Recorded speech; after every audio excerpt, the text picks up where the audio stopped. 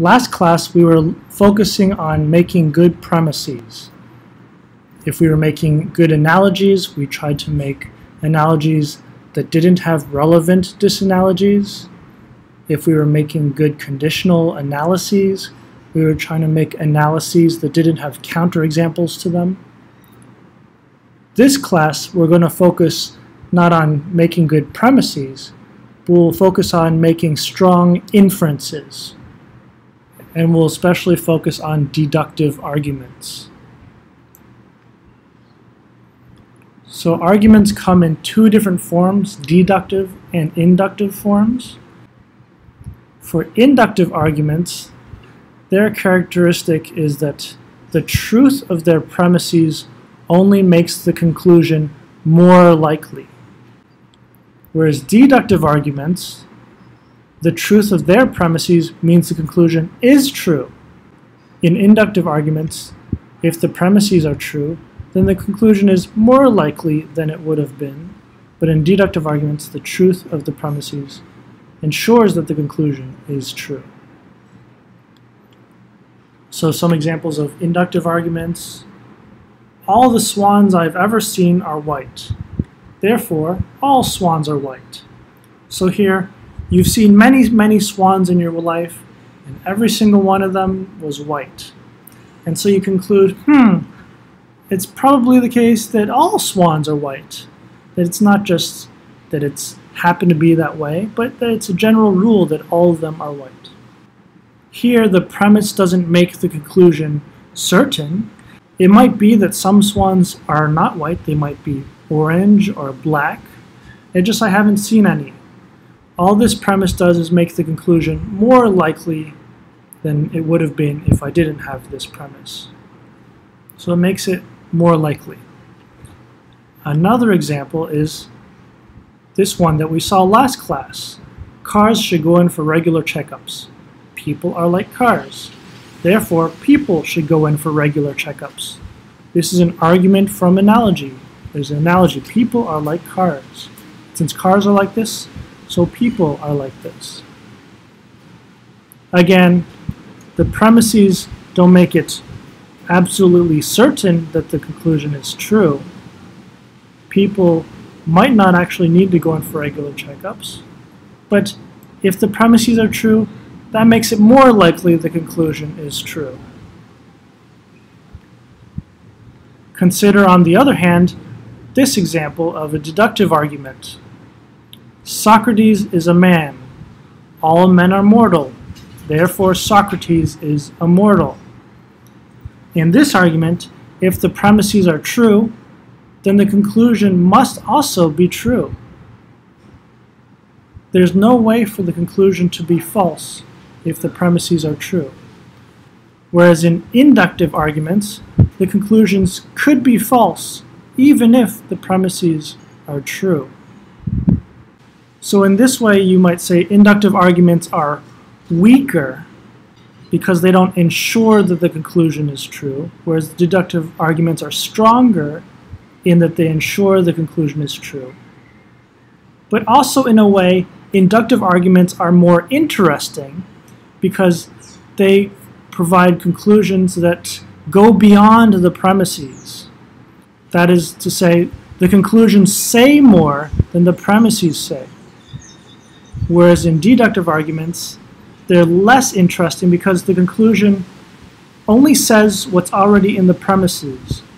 The argument is only a way of showing what's already in the premises.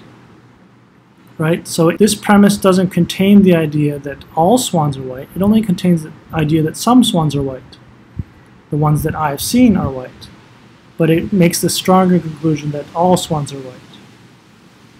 But in this one, this conclusion only tells you what's already contained in the premises. So that means deductive arguments are in a way less interesting, but they give you more certain conclusions. Inductive arguments are more interesting, but the conclusions they give you are less certain. And now let's talk about validity and soundness. An argument is valid if and only if Necessarily, if the premises are true, then the conclusion is true. Necessarily, if the premises are true, then the conclusion is true. If this holds true of an argument, then that argument is valid. And if an argument is valid, then this holds true of that argument. And an argument is sound if and only if the argument is valid, meaning it has this property, and the premises are true. So being valid and true is sufficient for being sound. Being sound is sufficient for being valid and true. So let's take some examples. So in this argument, premise 1 says, if Donald Trump is the US president, then Donald Trump has green hair. Donald Trump is the US president. Therefore, Donald Trump has green hair. This argument is valid because if these premises are true, then the conclusion is true, and that's necessarily the case. It's necessarily the case that if these premises are true, then the conclusion is true. But obviously, the premises aren't true. This premise is false. It's not the case that if Donald Trump is the US president, then he has green hair. No, he doesn't have to have green hair just because he's the US president. In fact, he doesn't have green hair, and he is the US president. So it has a false premise. Nevertheless, it's still valid because if it were true, and this were true, then this conclusion would also be true. So that's why it's valid. But it's not sound because it has this false premise. Let's take another example. Xi Jinping is the president of China. Conclusion, therefore Donald Trump is the president of the US. In this argument, the premise is true and the conclusion is true. Xi Jinping is the president of China and Donald Trump is the president of the US. But it's not a valid argument. It's not valid because it's not necessarily the case that if this premise is true, then this conclusion is also true. Even though this premise and this conclusion are true right now, it's not necessarily the case that if this is true, then this is true. In fact, it was the case that Xi Jinping was the president of China and Donald Trump was not the president of the US. So it's not necessarily the case that if the premise is true, then the conclusion is true.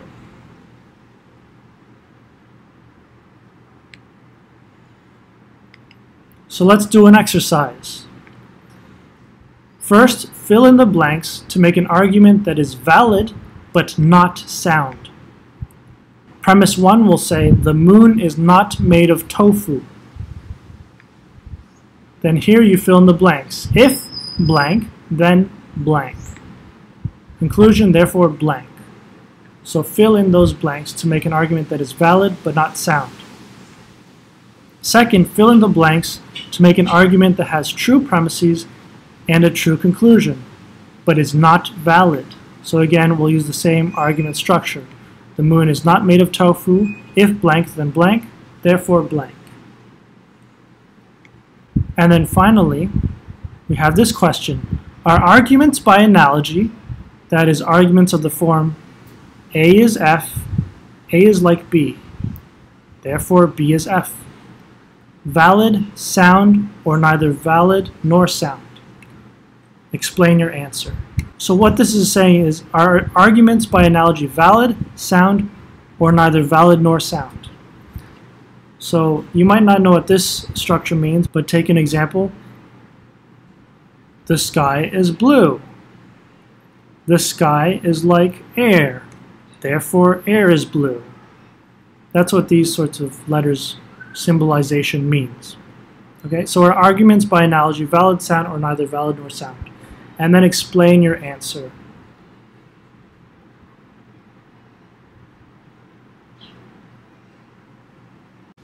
We've already seen that deductive arguments are valid. That means it's necessarily the case that if the premises are true, then the conclusion is true. But there could be different reasons why an argument is valid. For some inferences are valid only because of the meaning of the premises and conclusion. For example, in this argument, the first premise says the shape is a square. So you have a shape in front of you, and it's a square.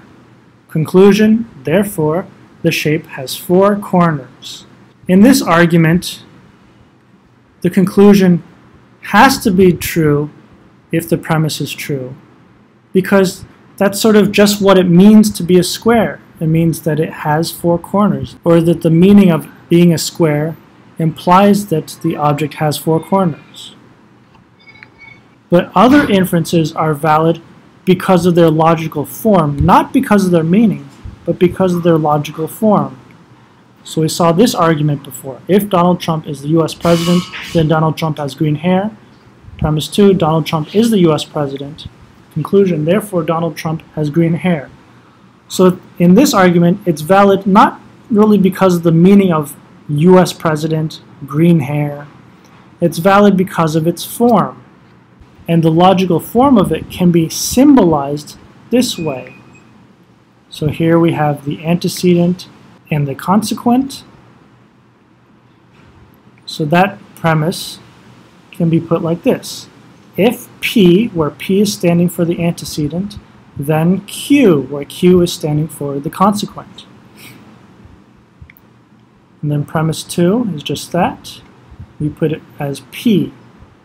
In conclusion, therefore Donald Trump has green hair, but that is therefore Q. So since these two have the same meaning, we make sure that they're represented both by Q. And since these two have the same meaning, we represent them both by using P. So this is the logical form of this argument.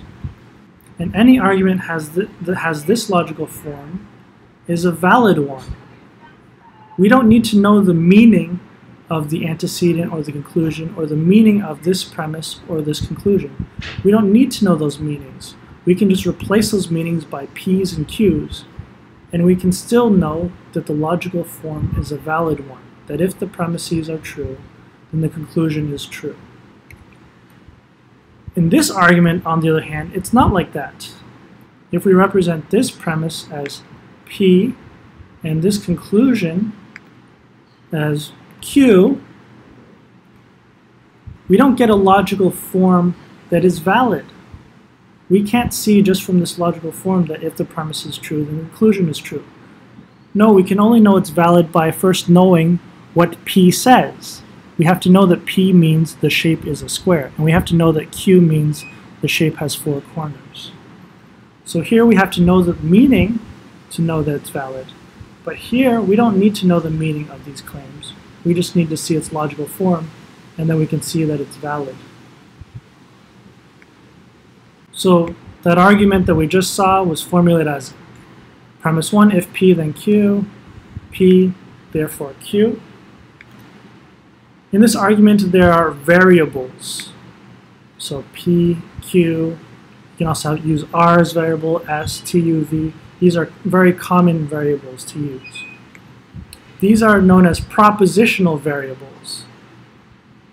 That means that they are variables that are replaced by propositions, meaning you put an entire proposition for P, you put an entire proposition for Q. What is a proposition, you might ask? Well, I'll give you some examples. Here's is fun. Is fun is a predicate. It is not a proposition because it doesn't make a statement or claim. That is, if you just say, is fun, you're not saying something that is true or false. You're not making a complete claim. So it's not a proposition. It's just called a predicate. Now consider dog. This is a noun, but it's not a proposition because it also doesn't make a statement or claim. If you say dog, you haven't said something that could be true or false. You've just said dog. Now consider this. Dogs are fun. This is a proposition because it makes a statement or a claim. It's saying something that could be true or false. So for if P then Q, you cannot put is fun there. You can't say if is fun, or you can't say then is fun. You cannot say if dog. You cannot say then dog. You can say if dogs are fun, or you can say then dogs are fun, right? You can put complete propositions here. These stand for complete propositions. You also have logical connectives. So in this argument, the logical connective is if then. If then. And this logical connective is often symbolized using an arrow, like this, P arrow Q, which just stands for if P, then Q. I won't be using symbols like this in this lesson, but if you do see this sort of arrow in a paper, you'll know what it means. It means if the antecedent, then the consequent.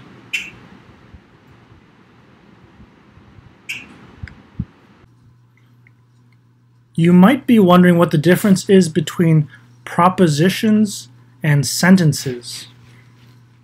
We've been looking at dogs are fun. I've said you can put propositions in propositional variables, and this is a proposition. But isn't this also a sentence? Is sentence and proposition the same thing? Well, here's the difference between proposition and sentence. Here's one sentence, dogs are fun. Here's another sentence, 狗很有趣. And hopefully I'm right that these two mean the same thing. If not, you can let me know. So these are different sentences, right? They're written differently. They use different letters, different characters, right? These are different sentences, but they express the same proposition. They mean the same thing, at least if my translation is correct. So by talking about propositions, philosophers are trying to point more specifically to what these things mean. They're not pointing to how they're written, and they're written very differently. They're pointing to what they mean. So when they're talking about propositions, they say the meanings is what's important. That's why they prefer to talk about propositions rather than sentences. We can also make this sort of same distinction between individual words. So the word dog and the word go, they're different words, right? They're written differently, but they express the same concept. So what these two things express is the same, even though the words themselves are different. Likewise, the things that these two express are the same, even though these two are written differently.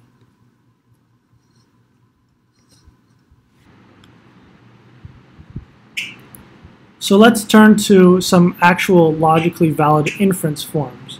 The first one is called modus ponens. This is not an English term, it's a Latin term. And so the form of modus ponens is just this, if P then Q, P therefore Q. That's the form we've already been looking at. It's called modus ponens. So for example, if Spot is a dog, then Spot is an animal. Premise 2, Spot is a dog. Therefore Spot is an animal. There's a fallacy associated with this argument form. It's called the fallacy of affirming the consequent. So a fallacy just means like a mistake. It's something you should not do, but sometimes people do it.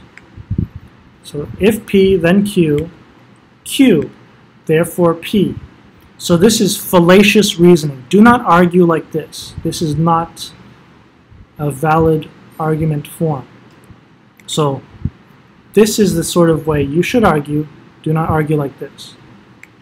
An example of this fallacious reasoning is premise 1, if Spot is dog, then Spot is an animal. Premise 2, Spot is an animal. Conclusion, therefore Spot is a dog. And we can see that this is fallacious reasoning because we can give a counterexample. A counterexample would be Spot being a cat. If Spot were a cat, then this conclusion would be false, but the premises would be true. It would still be true that Spot is an animal, and it would still be true that if Spot is a dog, then Spot is an animal. Since this argument form has counterexamples, we know it's fallacious reasoning. It's not valid. But modus ponens does not have counterexamples to it. Another logically valid inference form is called modus tollens. Again, this is not English. It's from a language called Latin. It says if P, then Q. not Q, therefore not P. So it has the same first part as modus ponens, but the second part is different. It denies the consequent and therefore concludes that we should deny the antecedent. Right? It says the consequent is false, therefore the antecedent is false. Whereas modus ponens goes the other way. The antecedent is true, therefore the consequent is true. So an example of modus tollens is this. If Spot is a dog, then Spot is an animal. Premise 2, Spot is not an animal. Therefore, Spot is not a dog. See, it denies the consequent and concludes that we should deny the antecedent. There's a fallacy associated with modus tollens called the fallacy of denying the antecedent. The form of this fallacy is if P then Q, not P, therefore not Q. Again, this is a fallacy, it's fallacious. Do not do this, it's a mistake. An example of this fallacy would be if Spot is a dog, then Spot is an animal. Spot is not a dog. Therefore, Spot is not an animal. We know this is fallacious reasoning because we can give a counterexample to it. Suppose that Spot is a cat. In that case, the conclusion would be false. Spot would be an animal because being a cat implies that you're an animal. But if Spot is a cat, the premises would still be true because Spot would not be a dog, and if Spot is a dog, then Spot is an animal. So Spot is a cat, the premises would be true and the conclusion would be false. So that counterexample shows that this is not a valid form of argument. It shows that this is fallacious reasoning. By the way, this is called the fallacy of denying the antecedent because it says that the antecedent is false. It denies the antecedent. This is called the fallacy of affirming the consequent because it affirms the consequent. It says the consequent is true. So we've seen modus tollens reasoning, an example of it. But now consider this argument. If Spot is a dog, then Spot is not a cat. Premise 2, Spot is a cat. Conclusion, therefore Spot is not a dog. How would we formulate this sort of argument using propositional variables? Well, it would look like this. If P, then not Q, where P stands for Spot is a dog, and Q stands for Spot is a cat. So saying not Q means Spot is not a cat. And then if Q stands for Spot is a cat, then we need premise 2 to also be Q. And then conclusion, since Spot is a dog stands for P, and this is denying that Spot is a dog, the conclusion will be formulated as, therefore, not P. Now the question is this modus tollens reasoning? Is it the same? Look, the form is different. It has a not Q here, and this one has a Q. And this one has a Q here, and this has a not Q here. So the form is different, but it's still considered modus tollens. Well, the answer is that it's equivalent to modus tollens. So we can still call it modus tollens. It's equivalent to it because of this principle of double negation, an equivalence of double negation. The equivalence is this, not P, if and only if P. So not P means this not denies that not P, and this not denies that P. So if you deny the denial of P, that's the same as saying that P is true. So since this is equivalent to this, meaning that they are the same, we can just change Q and premise 2 to add some nots to them, right? We go like this, not Q. That means the same thing as Q. We'd also change premise 2 to say it's not the case that Spot is not a cat. So that's what this not Q means here. It's not the case that Spot is not a cat. This is the first not, And this over here is the second not. But we can see that this argument form is equivalent to this argument form. So modus tollens says that the consequent is false. Not Q means that this consequent is false, and so we conclude that the antecedent is false here. And that's the same as this argument. Here we say that this consequent is false. The consequent says not Q, and here we're saying no, that's false. It's not the case that not Q. And so we conclude that the antecedent is also false, not P. So these are equivalent. And since these are equivalent, that means that the original form is also equivalent. If we take out the not Q, just leave it with Q, that's the same thing. If we take out it's not the case that Spot is not a cat and replace it with Spot is a cat, that means the same thing. So these are the same thing given the double negation equivalence here.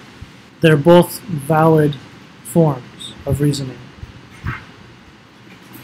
I should warn you that there are some philosophical contexts, some fields that deny this. They do not think these are equivalent, such as when you're talking about vagueness. But most philosophical contexts allow this to be true. So usually you can assume this double negation equivalence. But I just want you to be careful because in some special contexts you cannot assume it. But generally you can. Now let's look at a popular form of argumentation called reductio ad absurdum. Again, this is not English. This is taken from Latin. And in English, it means reduction to absurdity. Last class we were talking about absurd. I think your argument or that premise is absurd. Well, in this argument, you're trying to argue that something is absurd. You're reducing it to something that's absurd. So this sort of argument takes this sort of structure. First, you aim to prove some proposition P. Then you assume for reductio not P. You deny what you're trying to prove. And then you argue that from this assumption, the assumption that not P, you get Q, some other proposition. And then you say, or argue, well, Q is false, not Q. So you therefore conclude P, which is what you were trying to prove at the beginning. So here's an example. The Earth is round. So you're trying to prove P, the Earth is round. Assume for reductio that it is not round. So not P. It's not the case that the Earth is round, or that it's flat. In this case, people would fall off the edge. That is, fall off the edge of the Earth. So people would fall off the edge of the Earth is Q, but people don't fall off the edge. So that's not Q. Therefore, the Earth is round. So that's what we were trying to prove at the beginning. The Earth is round. And we get there. So notice that reductio ad absurdums, this sort of argument, is a form of modus tollens reasoning. This is because it just says, if not P, then Q, right? You're assuming not P for the reductio, so that's if not P, then you get Q. And second premise, not Q. So therefore, P. You get P because you're denying Q, and that gives you the denial of P. The denial of P is not P, and as we already saw, not P is the same as P. So we get P here. So in this example, it's like this. If the Earth is not round, then people would fall off. People don't fall off. Therefore, the Earth is round. So it's time to do an exercise. Consider these two propositions. Martha is helping, and Martha is making money. Here we can just formulate Martha is helping as P, and Martha is making money as Q. Now, what you're supposed to be doing is looking at argument forms. So the first argument form is this.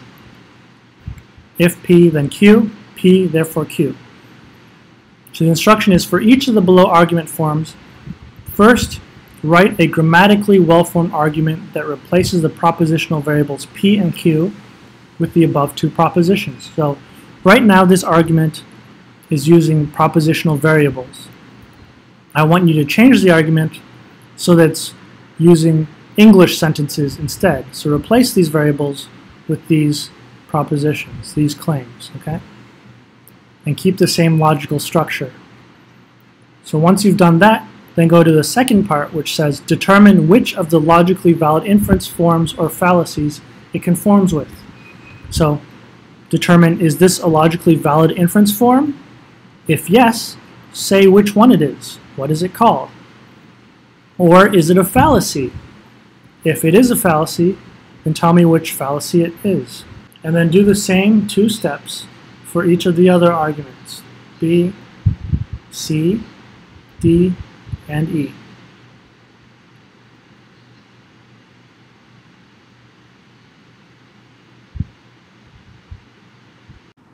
Okay, so far we've looked at two logically valid inference forms, modus ponens and modus tollens, and now we'll look at even more logically valid inference forms. We'll look at three more specifically. So the first one is the hypothetical syllogism. This goes, if P, then Q, if Q, then R, therefore, if P, then R. An example of this would be premise 1, if Spot is a poodle, then Spot is a dog. Premise 2, if Spot is a dog, then Spot is an animal. Conclusion, therefore, if Spot is a poodle, then Spot is an animal. This is called a hypothetical syllogism because it doesn't actually tell you whether Spot is a poodle or whether Spot is an animal. It's merely saying if Spot is a poodle, then Spot is an animal. This is just hypothetical, which means it's not necessarily how it actually is, but this is what would be the case if this is true. It also has this word syllogism, which is a Greek term, not English term, which basically means a sort of argument.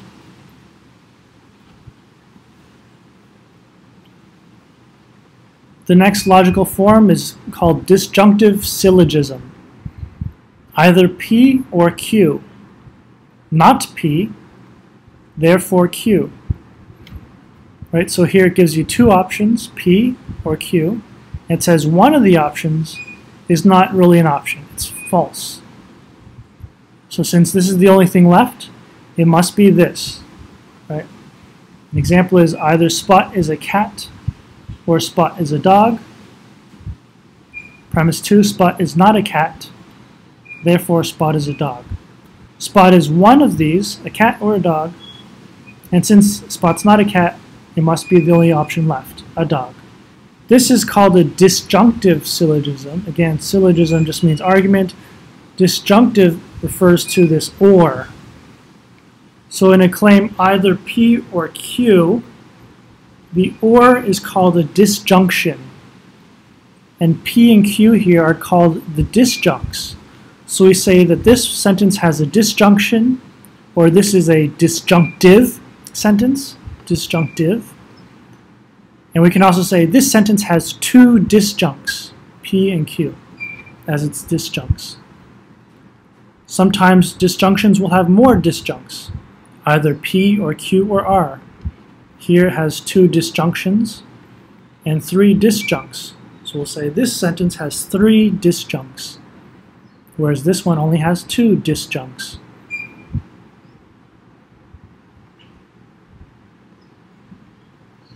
And then the last one we'll look at for now is called a dilemma. Either P or Q. If P, then R. If Q, then S. Therefore, either R or S. So we started off with P or Q. P led us to R, Q led us to S. So we then know that R or S are options. Since one of these had to be true, and these imply these ones respectively, we know that one of these has to be true. Traditionally, the word dilemma has a very negative feeling to it. In normal English, it basically just means a problem. You have a problem or a difficulty. So dilemmas are usually showing you something pretty negative. So I'll give you a negative example. Premise 1, either you make friends or you don't make friends. Premise 2, if you make friends, you will get in lots of fights, right? You're going to fight with your friends. Premise 3, if you don't make friends, you will be lonely. You'll be lonely because you don't have any friends to be with. Conclusion, therefore, either you will get in lots of fights or you will be lonely. So the idea is, no matter what you do, you're going to get into problems. Life is not going to be as good as you want it to be. Another way you could have written this argument is, either you make friends or you don't make friends. If you do make friends, you won't be happy. If you don't make friends, you won't be happy. Therefore, you won't be happy. That would still be a dilemma form because you won't be happy is plugged in for R and for S. You can have one sentence be used in two different propositional variables. That's fine. You can do that. What you cannot do is have two different propositions go in the same propositional variable. You cannot have this be one proposition and this be a different proposition. That you cannot do. But you can have one proposition go in for two different propositional variables. I should mention that dilemmas don't have to be negative things. They can be positive things. For example, you might have an argument, either you can marry Jim or you can marry Tom. If you marry Jim, then you'll be happy. If you marry Tom, then you'll be rich. Therefore, either you'll be rich or happy. So it doesn't have to be negative things. It can be positive things. It's just traditionally the word dilemma refers to something negative.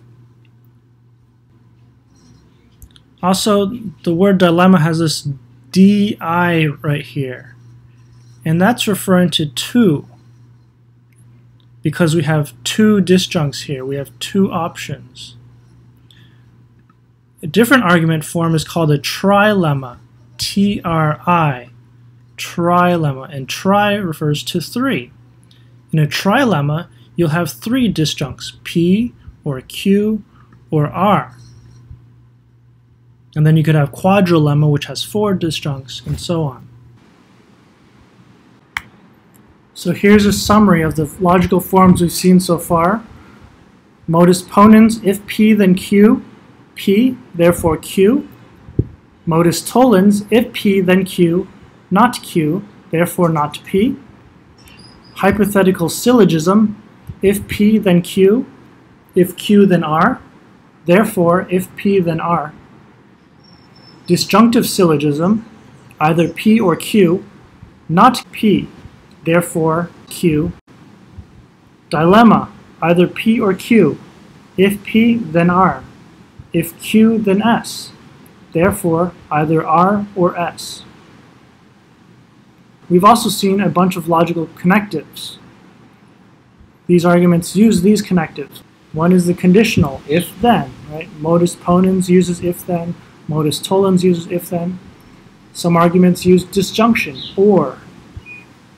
Disjunctive syllogism has the or, dilemma has the or. And also negation, not. Modus tollens has not, and disjunctive syllogism does as well.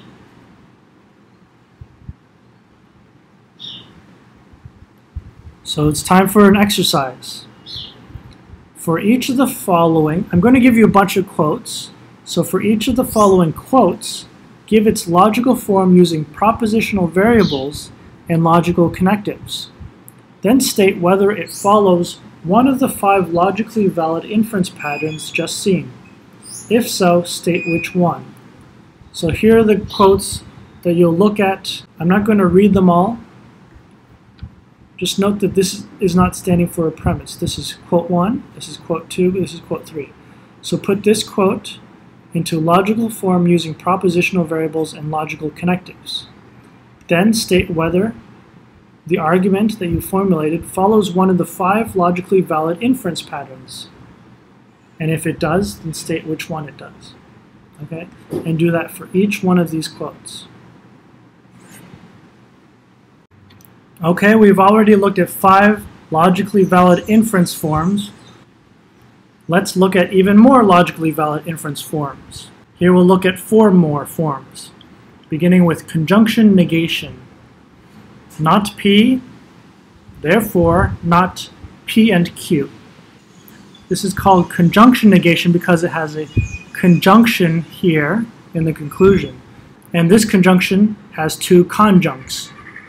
1, 2. Just like a disjunction has disjuncts, so a conjunction has conjuncts. And this is called conjunction negation because it's negating, has the word not, this conjunction. So if you know that P is false, you can know that the conjunction of P and some other claim is false as well. So for example, premise 1, Spot is not a dog. Conclusion, therefore, it's not the case that Spot is a dog and that Spot is brown. Now we should make a very important clarification here about what this actually says, what the conclusion says. So what it says is you're negating a conjunction. So you say it's not the case that Spot is a dog and that Spot is brown. So it's not the case that both of these are true. It's not the case that both P and Q are true. This leaves it open that P is still true, or it could still be that Q is true. But we know that they're not both true at the same time. Compare that with this claim, not P and Q. This also has a not like this, and an and like this, but the emphasis is different, and the meaning is different. Here we might express this one in English as Spot is not a dog, and Spot is brown. In this one, it's definitely telling us Spot is not a dog, and it's definitely telling us Spot is brown. This one is not definitely telling us either of those things. It's just telling us that at least one of those is not the case. Either Spot is not a dog or Spot is not brown. One of those is false. They're not both true. But this one's telling us this is false and this one is true. So they're very different meanings. And this argument does not tell you this. It does not tell you that Q is true. This argument does not tell you that Spot is brown. Rather, it's telling you that they're not both true at the same time. So it's not true that Spot is a dog and he's brown at the same time. We also have this phrase, we say that this is a negation with an embedded conjunction. This sentence is a negation, and inside the negation is a conjunction. Whereas this one is a conjunction with an embedded negation. The negation is inside of the conjunction. We also have conjunction introduction. P, Q, therefore P and Q. This one's fairly simple and straightforward. For example, Spot is a dog, Spot is brown, therefore Spot is a dog and Spot is brown. Simple enough. And now we get to arguments concerning disjunctions. Disjunction negation. Not P, not Q. Therefore, it's not the case that P or Q. So for example, premise 1, Spot is not a dog. Premise 2, Spot is not brown. Therefore, it's neither the case that Spot is a dog, nor that Spot is brown. Here it's again important to understand what the conclusion is saying.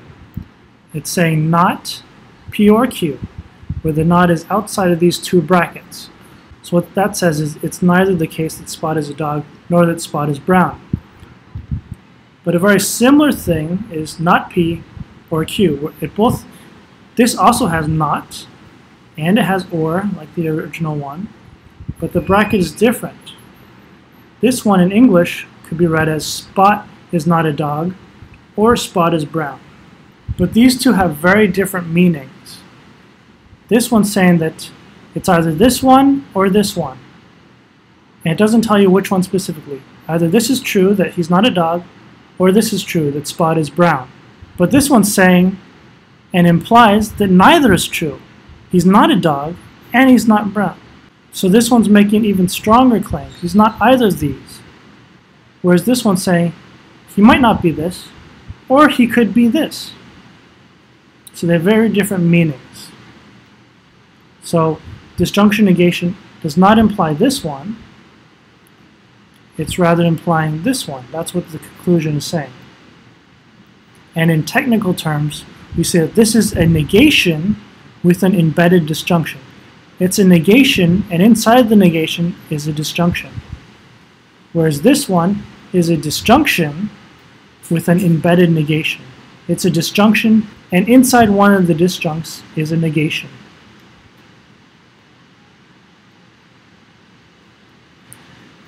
And the next rule is disjunction introduction. P. Therefore, P or Q. So for example, premise 1, Spot is a dog. Conclusion. Therefore, Spot is a dog or Spot is brown. It's just saying one of those is true. So in summary, we've seen these rules. First we saw modus ponens and modus tollens. Then after that we went to these three logical forms: hypothetical syllogism, disjunctive syllogism, and dilemma. And most recently we've looked at these ones: conjunction negation, which says not P, therefore it's not the case that P and that Q. Conjunction introduction, P, Q, therefore P and Q. Disjunction negation, not P, not Q, therefore it's not the case that either P or Q. And disjunction introduction, P, therefore P or Q. We can also combine these rules to make more complex arguments. I'll give you one example here. Premise 1, Spot is not a dog. Premise 2, Spot is not a cat. Therefore, it's not the case that either Spot is a dog or Spot is a cat. So here is a sub-conclusion, and we're going to give a main conclusion later. So in this sub-conclusion, we have this claim from 1 and 2 by disjunction negation. So here we're saying where this sub-conclusion came from.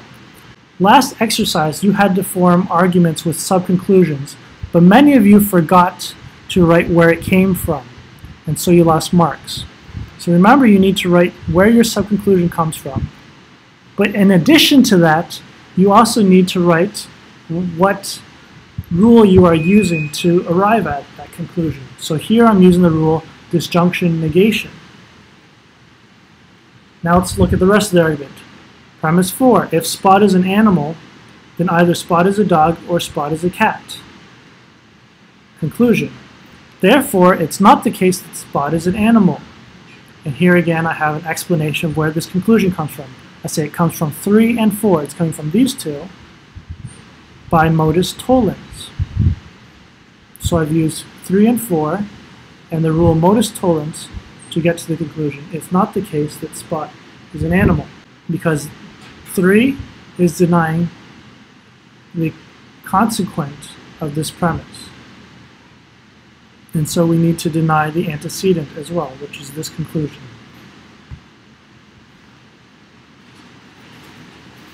So it's time for another exercise.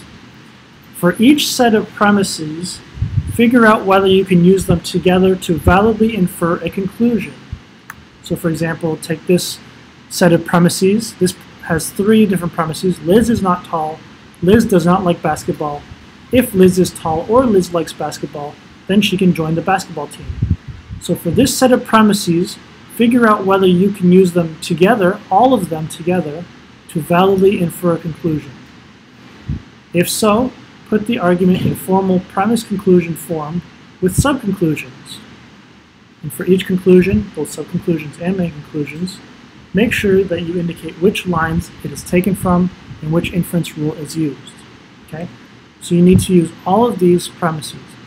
If you can use all these premises to get to a conclusion, then put that argument in a formal premise conclusion form, the subconclusion.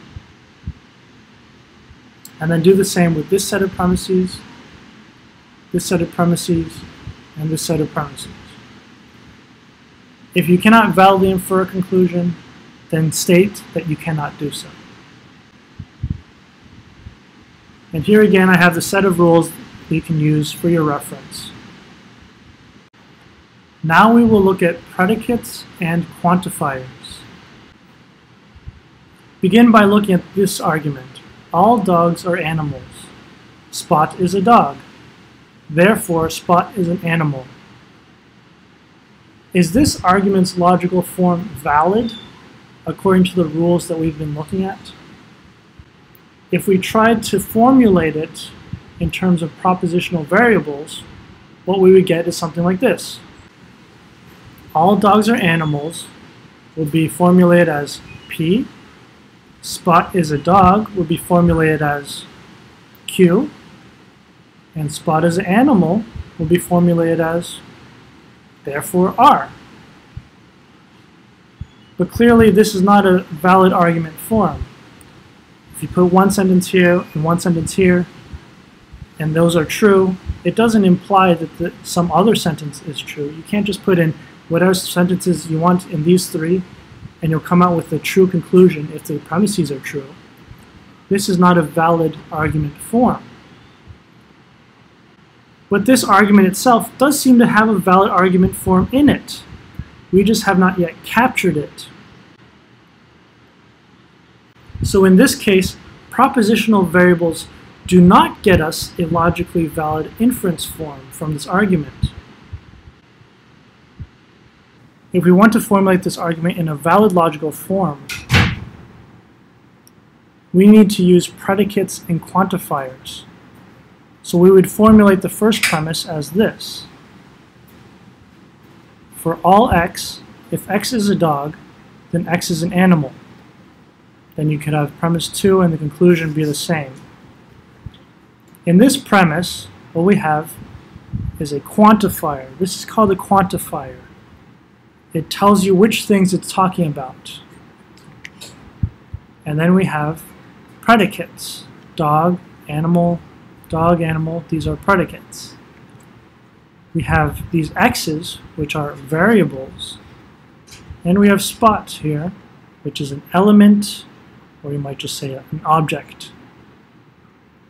So let's look closer at these sort of quantifier sentences. So take these examples. There is a brown dog, and all dogs are animals. There is a brown dog would be formulated like this. There is an x, such that x is a dog, and x is brown. Here the e, this is a backwards e, and this is called a existential quantifier, meaning it quantifies over something that exists. Or it's saying that there is something. There is something in existence, and one of those things in existence is a dog and is brown. This one, on the other hand, is formulated like this, and it has this thing called a universal quantifier. It's an upside down A upside down. This is quantifying over all things. It's referring to everything. It's saying everything is such that if it's a dog, then it's an animal. So where this is saying there's one specific thing that is a dog and is brown, this thing is pointing to everything. Everything in the universe. It points to this thing, that thing, that thing, that thing, that, everything in the universe. It says, this thing, if it's a dog, then it's an animal. If I'm a dog, then I'm an animal. If you're a dog, you're an animal. If that chair is a dog, then that chair is an animal.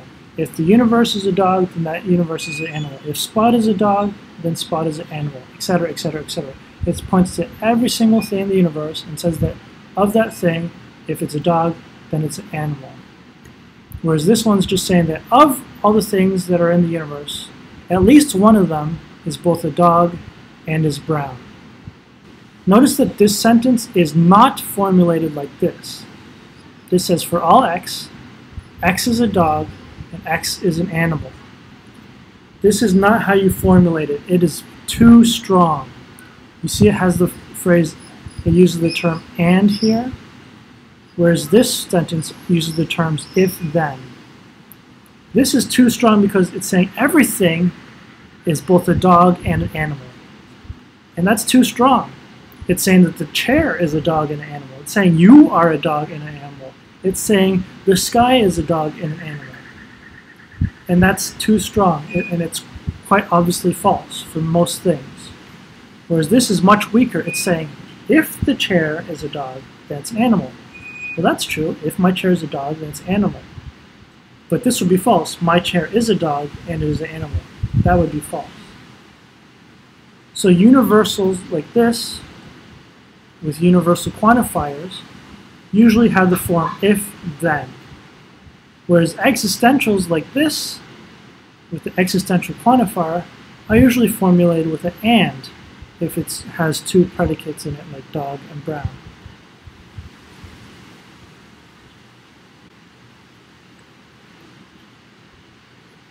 And we have some general rules, some general inference rules that we can apply to existentials and universals. So here's two I'll show you. Existential generalization says that C is F.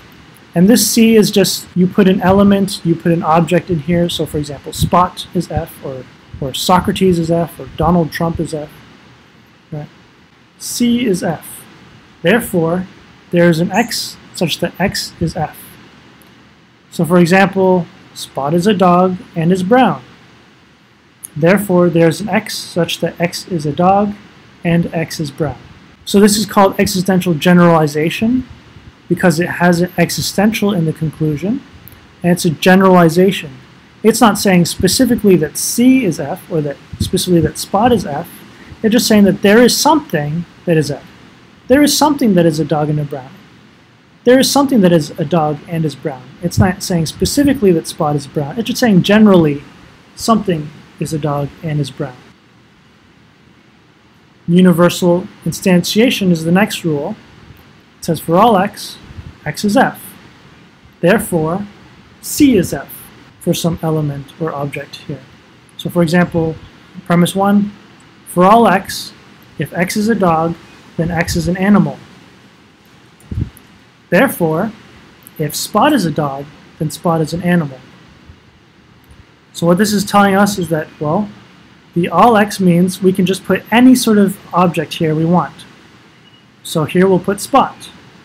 And since this x is referring to this x and this x, we can put Spot here and we put Spot here. We cannot put Spot here and some other object here like Donald Trump. We can't say if Spot is a dog, then Donald Trump is an animal.